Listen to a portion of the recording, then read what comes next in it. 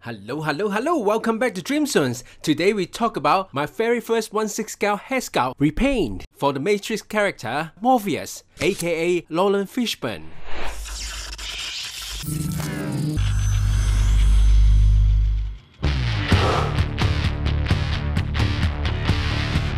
Please bear in mind, this is the very first head sculpt that I painted with hand but not airbrush. Anyway, I never used airbrush before. But so far the final result is really good, as you can see. I am very happy with it. In this video mainly I just show you the repaint of the head sculpt.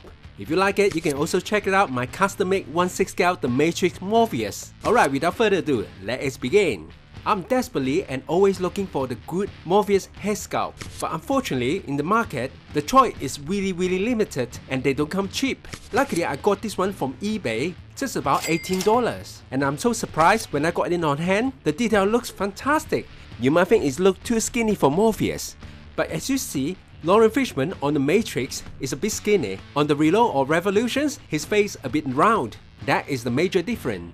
The only downside in this face sculpt, I believe, is the face. As you can see, there is a lot of holes on it. I actually don't know how to fix it and what type of material I should use. Therefore, I just leave it that way. I believe I can always come back to fix it if I know how to repaint. Under this head sculpt, there is a hole, as you can see. I drew the hole myself because I want to do something related to fit on his sunglasses. You will see the full detail on the other videos. The head sculpt will fit on this African male's body. To begin the repaint, for the base color, I'm using this cheap brown color spray paint that I get in local hardware shop. Just based on the sticker color, it looks quite close to the body, so I will first spray the base and get back to you guys. But before it, you can see his eyes, not only a bit glossy, it's also not completely white. It looks really like an eyeballs color. I want to keep it that way and I will mask it before I do any paint job. I'm gonna use a blue tack to do the masking. It's easy to apply and it sticks well, and also easy to remove. All you need to do is just make sure you cover all the edges.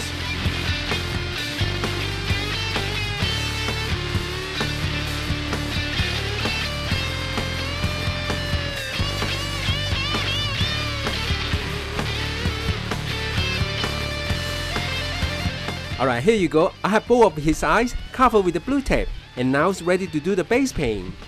A little longer than a few minutes later. Alright, now I have the base paint and it's dry, but it doesn't look brown. It's more like the red color or something like that.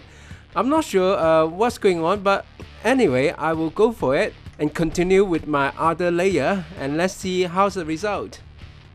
Okay, model color again. This is the main 4 color I will use for this paint job, and also I have to show you this 3 paint brush that I get it from a cosmetic shop.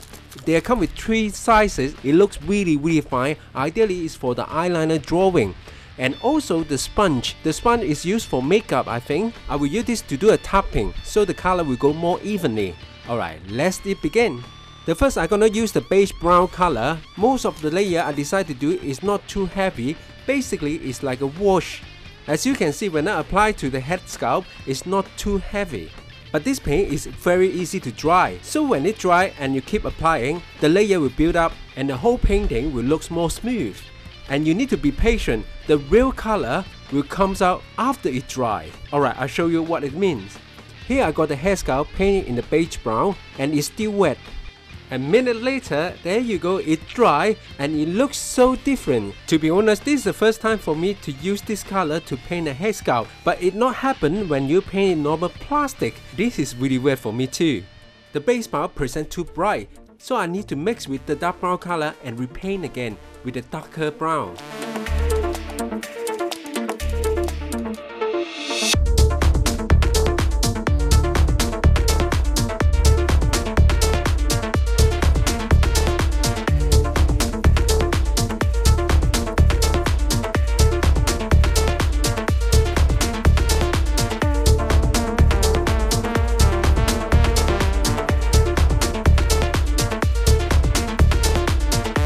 Here I got the new mix and it looks more promising. I believe when it dry, it will go to the directions that I need. As I mentioned it, after it dry, it definitely looks better. Now the skin color is really close to the body color that I need. And time to move forward. First, I need to remove the masking from the eyes. And I use the brush with the water to wash away all extra color inside the eyes. Okay, next I'm gonna use this red color to give a thin wash. This is a technique I learned it from other videos. After this wash, the skin will present more lively in shadows and also like a vein inside the human skin. To complete this process, we need to do another blue color wash in the same way.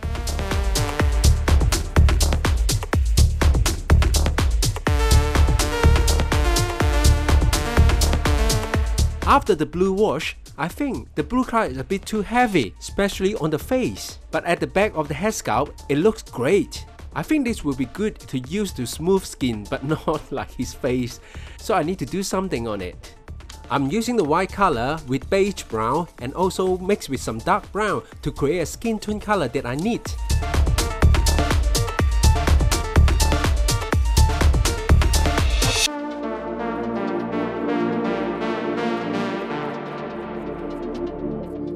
It looks a bit whiter than I expected, and hopefully after it dries, it will turn up looks more natural. A few minutes later. I didn't mean to do this. I think it's too white. Okay, never used white color to do the job. I'm using a red wash, try to bring back more natural skin color. Alright, at the result that we believe that's not what we're looking for, so I have to redo the brown mix painting again. And this time I'm gonna use a dark brown and the beige color, but not white. And apply a very thin layer, just like a wash. And hopefully after it dries, it will bring up the base color again.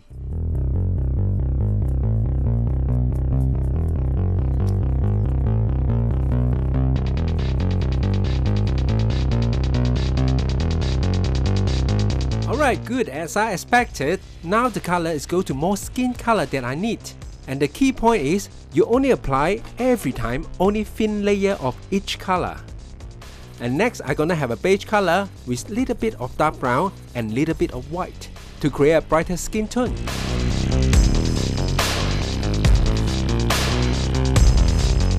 But this time I'm not using paintbrush but the sponge to do a tapping. As you can see, based on the last experience, this time even though I do a tapping, I will also apply only a thin layers.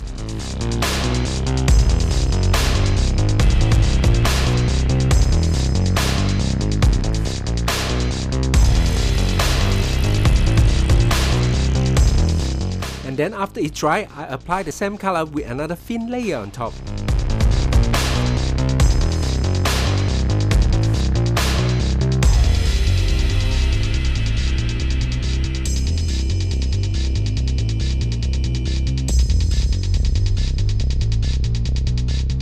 Tapping with the sponge, it seems like even dry faster, so I can see the color instantly. Yep, I think this is a good color for Morpheus skin tone, and also it matches well with the body. What I need to do is bring more depth to the skin tone, simply applying a thin layer of red wash.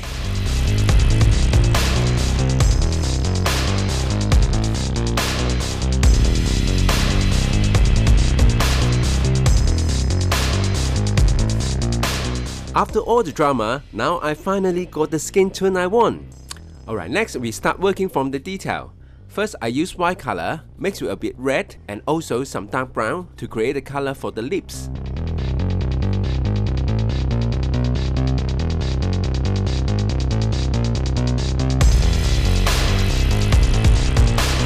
I think the lips color is a bit too pale, so I add more red color to make it darker.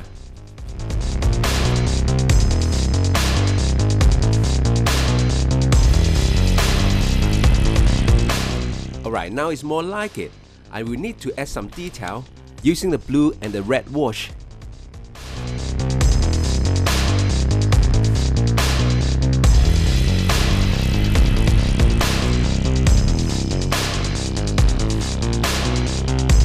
To bring down the lips tone, I also use some dark brown color wash.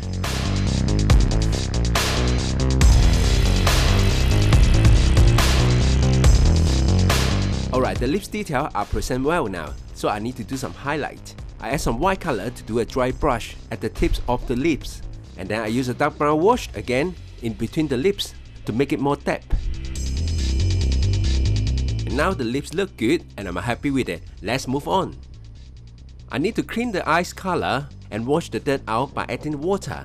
That is the main reason why I keep the eyes as originals, not doing any painting on it. Because when the eye surface is glossy, this model color is easy to remove and wash away by just adding water. That's why I like to use it.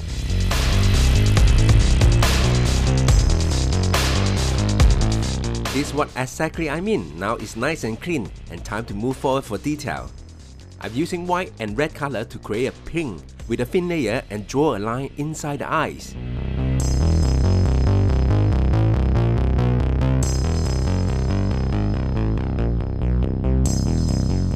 And after that, I will wash away the extra, leave the remains still inside the line naturally.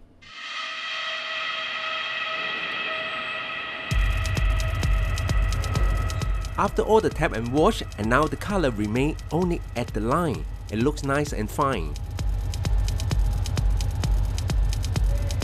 And next we're gonna do an eyebrows color by mixing with the dark brown and black color. This Head-sculpt originally has molded the eyebrows line, so it's actually very helpful. All I need just follow the line and draw it.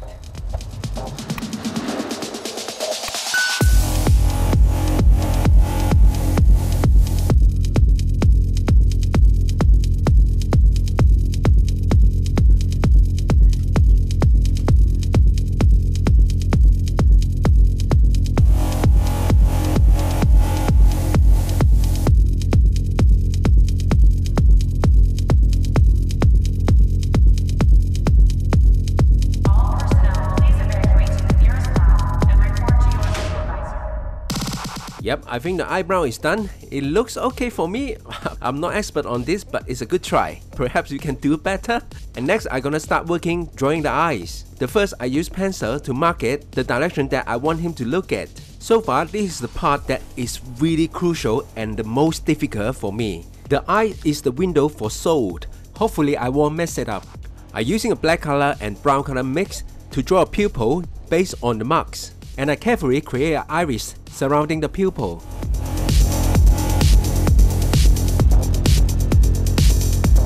And then I painted the full iris with the same color. I also do the same on the other eye. And I use the dark brown color painted in the middles to create the fade of the iris.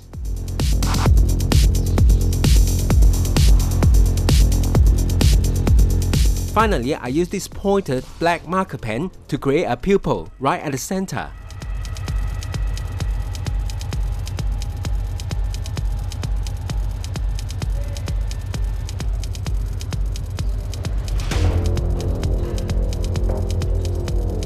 Alright, here you go. Surprisingly, I'm doing not bad. And next step, I'm gonna seal all the paint with the Tamiya Flat Clear. The one I use is PS55.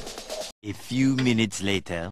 Oh wow, surprisingly, the clear color is quite glossy than I expected. I ordered the flat clear, they should not be that shiny, isn't it? I think I applied only 2 layers, but it's still very shiny for me. And also the skin tone become darker. It's just a bit too dark and that's not what I want. Before I do a final touch up for the skin tone, I carefully paint the eye with the glossy clear. After apply the glossy clear to the eyes, the whole figure is simply bring to life with just a simple step. To reduce the shiny on the skin, I decide to use this beige brown color with a very thin water wash and tap. After it dry, it's to balance the glossy effect.